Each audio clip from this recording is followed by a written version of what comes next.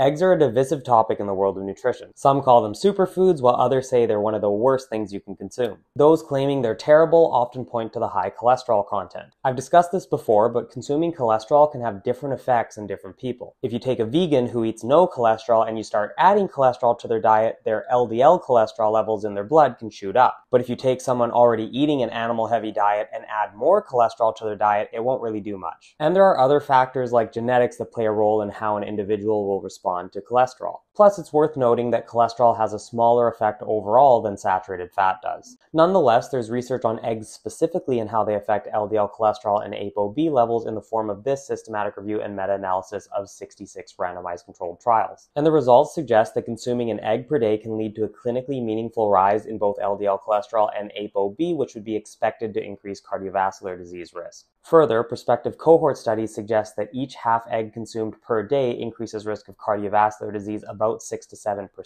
But what you're eating eggs instead of also matters. So eating eggs in place of plant protein sources may increase risk, whereas eating eggs in place of meat may even decrease risk. So that's one reason we get mixed results in different studies. Another reason we see mixed results is in a lot of studies, the difference between low and high egg consumers is very small. I don't expect to see a significant difference in risk between people consuming 2 or 4 eggs a week, for example. Where we do tend to see risk is when it's closer to an egg a day.